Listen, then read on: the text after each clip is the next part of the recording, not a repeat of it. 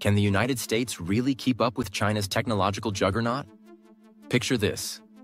While America grapples with a fragmented 5G rollout, China is already dominating the skies with its vast network of 5G base stations, numbering over 2 million.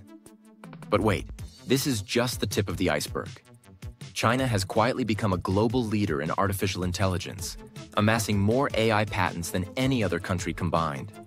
In fact, China's AI industry is projected to be worth over $300 billion by 2025, far outpacing the United States of America.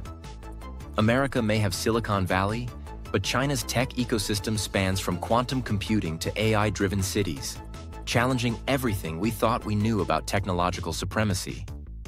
China has already constructed AI systems that can analyze billions of data points every second, revolutionizing industries like healthcare, finance, and even agriculture.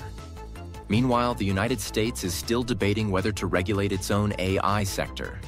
And what about semiconductors? The US still leads in innovation, but China's hunger for self-sufficiency in semiconductor manufacturing is terrifying.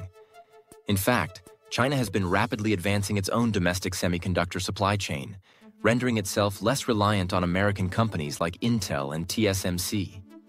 China's tech dominance doesn't stop at AI and hardware. Its surveillance systems are light years ahead of anything the West has ever seen.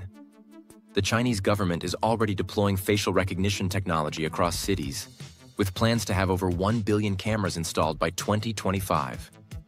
Not only is China pushing the boundaries of surveillance technology, but it is also quietly exporting this model to authoritarian regimes worldwide. Can the US even begin to compete with that?